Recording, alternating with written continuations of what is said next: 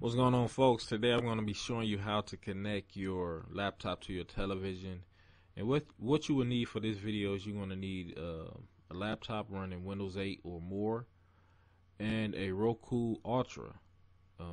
If you're a cord cutter, you probably have one of those devices. Now you can try it with the Roku Express or any other Roku device, but in this particular video we're going to be using a Roku Ultra. If you just follow along with the steps and see if it'll work for you. If it does, great. So first things first, you want to make sure that your laptop or desktop and your Roku device is on the same network. And if you can, go ahead and reset your router and restart your Roku and restart your laptop. If you're not hardwired, we're going to be using a wireless connection, and wireless connections are not as reliable as hardwired connections. So we're going to go to the side menu. We're going to go to devices and project, and we're going to select on add wireless display.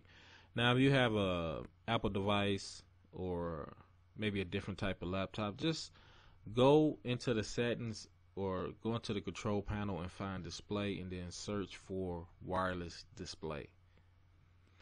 So, and I'm also going to be showing you guys another method.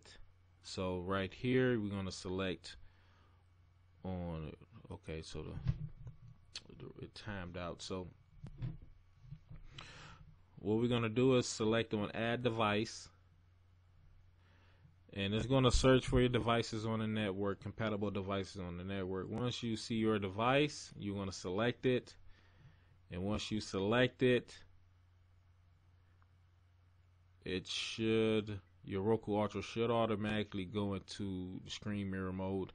Now this method mirrors your screen, so whatever you Ultra.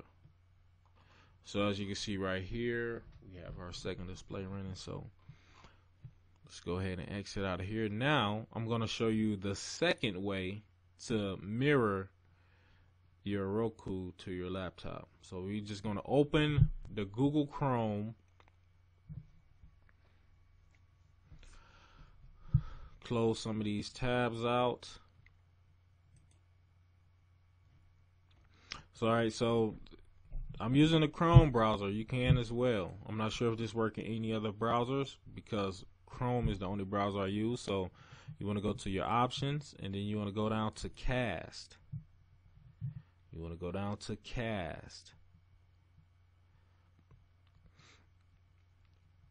Now once your cast tab comes up, you can select on a source. You can cast tab, cast desktop, or cast a file.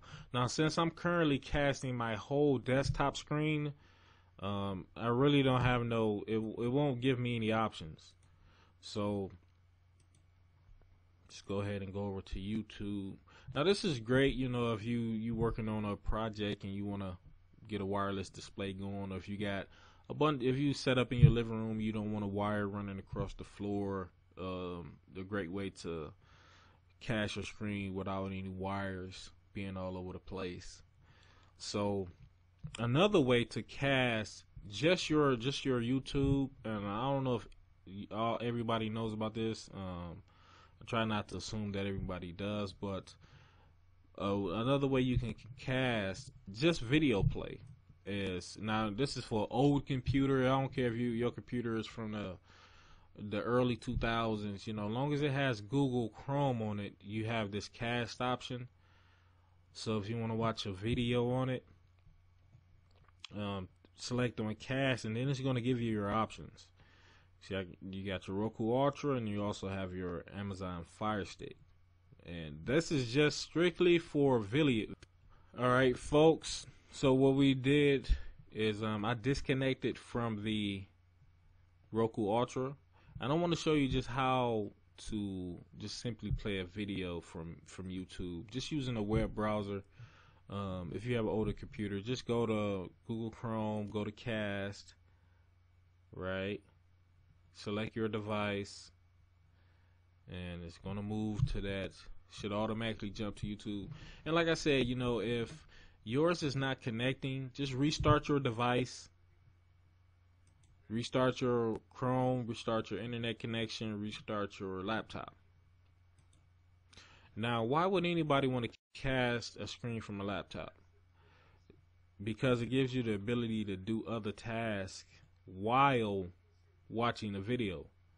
So as you can see, I have my other camera running. We have my program playing on the TV, and I can open up different programs while watching that video.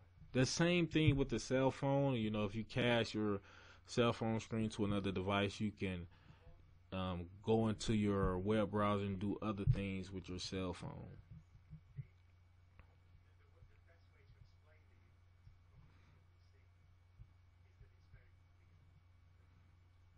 So that is it, ladies and gentlemen. Let me know if you have any questions. If you have any issues, hit me up in the comment section below. If you enjoyed the video, go ahead and hit that like button, hit that subscribe button, and I will talk to you guys next time.